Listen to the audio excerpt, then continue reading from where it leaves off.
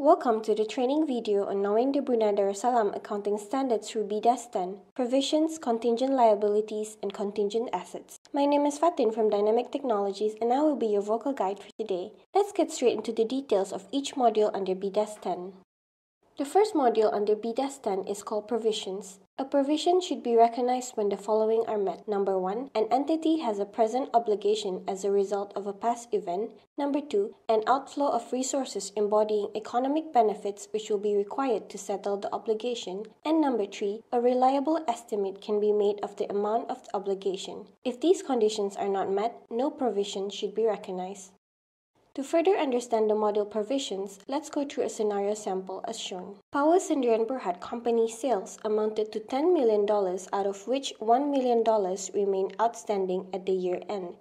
The company decided to expense out $200,000 of uncollectible accounts directly. Based on past experience, Power Cendana Berhad estimated that 5% of its receivables will default. Provision for doubtful debts on 31st December 2013 was $10,000. From here, we can extract the accounting entries as debit the bad debt expense with $10,000 and credit the provision for bad debt account with the same amount. This is a journal entry transaction. A completed draft of the journal entry transaction for BDAS 10 provision will look like this. Do note the journal ID for future reference. Next is BDAS 10.2 Contingent Liabilities, where it depends on the outcome of an uncertain future event. Lawsuit is common examples of contingent liabilities because outcome is uncertain. To record the contingent liability, let's assume the following scenario. After a wedding in 2010, 10 people died, possibly as a result of food poisoning from products sold by the entity. Legal proceedings are underway seeking damages from the entity, but it argues its accountability. Up to date of approval of the financial statements for the year to 31st December 2010 for issue, the entity's lawyers advised that it is probable that the entity will not be found accountable.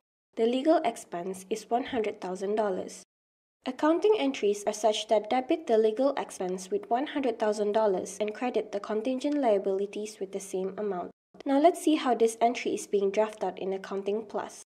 A complete draft of the journal entry transaction will look like this. Do note the journal ID created from the system for future reference. Moving on to BDAS 10.3 is to record contingent asset. It is defined as a potential economic benefit dependent solely on future events that can't be controlled by the company. However, due to the uncertainty of the future events, these assets are not recognized in the financial statements. Contingent assets are disclosed in the financial statements and the notes to the financial statements are not reported at all. If you need more help, guidance, or a demo on how to get started, we will be more than pleased to assist you. You may contact us with the following details as shown. Thank you for watching the course video for BDAS 10, Provision, Contingent Liabilities, Contingent Assets.